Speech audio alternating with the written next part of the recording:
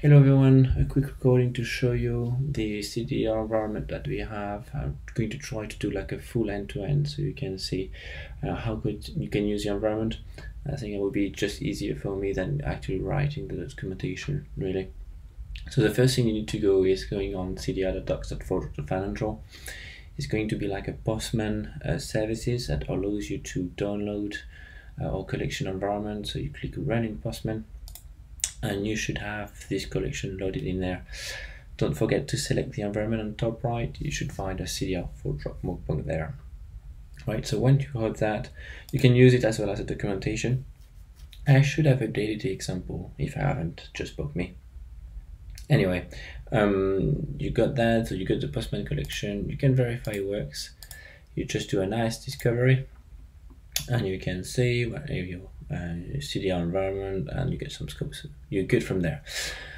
So what you need to do now is you need to add some certificates on SSA, and that's for that you need to go to the directory. So it's a very this POC is really based on Open Banking UK, especially the directory, which is exactly the same, to be honest.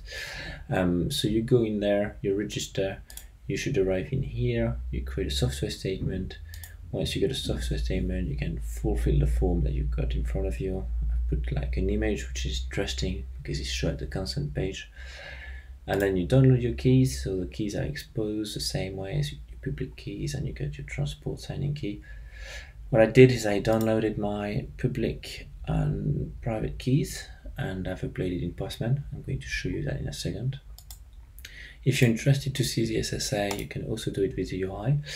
Obviously it's exactly the same as the UK. I haven't done any change there, although we're going to use the REST API for that. It's just a bit nicer to get the SSA that way. Right, so you got everything you need, right? So just make sure you download your transport certificates and you're good to go. So put it somewhere nice, and then go in Postman, Preference, Certificates, and you can see I've added it already there. Basically what you need to do is adding this domain, right, which is saying that for all the CDR ForgeRock domain you want to use, and then you select the certificate, so the PEM first and then the dot key, and you click add, and you should be good. Once you've done that, you should see in this endpoint that you got a different role, right? So all good there. So when you got your certificate set up, you can do the dynamic registration. A few endpoints are just here to make it work with Postman. So that one is just to get the issue ID. You can see that from the test here, which was we're saving information. Each time we're doing some requests, you can look at the test tab and look at what we save actually in the Postman memory. So here we save the software statement ID, which is the thing here we need for later.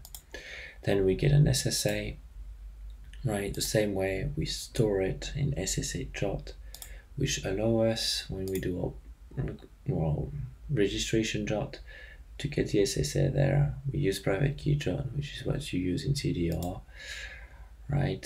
So you can use SSA and your registration jot, and then you can onboard, and there you go. So we can already start spotting some differences with Open UK. The scope obviously is the main one and not the only one, I think, to be honest. The rest will be very simple to adapt if needed. Private key jots is the one we'll be using today. And if we do the test materialist again, you can see that we are registered, and yes, we translate what you ask as AISP basically.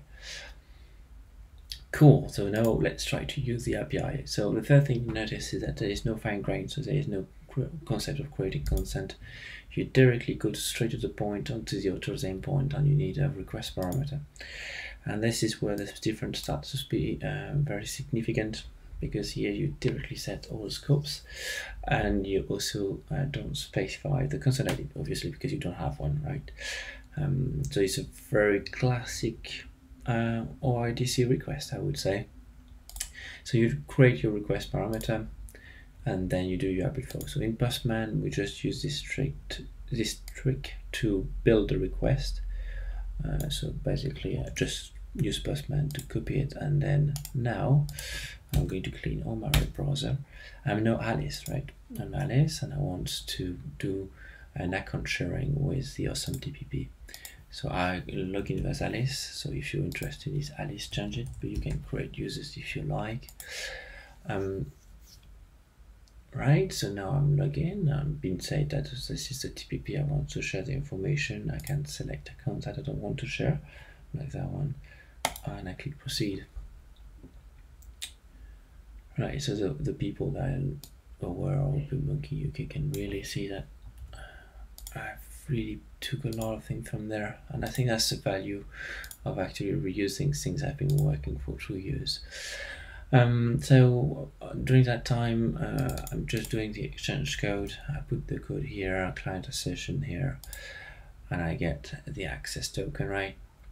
So that's very good. So that allows me to consume the endpoint. And like you can see, you get only the 2 accounts I've been sharing, and it's in the CDR format. So I've only did three endpoints. I think it's enough to show that it works. Hello. And the balance here and the transaction. So here you go. So already kind of for customers, I already did implement a TPP like that does exactly this flow, and it works perfectly. So I'm sure that some TPPs would already be able to make some progress, even if a lot of things are very similar to Open Banking UK. The things to remember is because we reuse a lot of things on the stack that is being done for Open Banking UK. So it means that it's Fabric conformance without efforts, right? I'm pretty sure it's Fabric conformance because all the code that's been certified is also used in there. So that's really the value, I would say, of being able to do like a layer on top of Open Banking UK to make it a CDR flavor. So I hope you enjoyed that video, and that would help you see the work that we've done and try to use this system potentially. Thank you.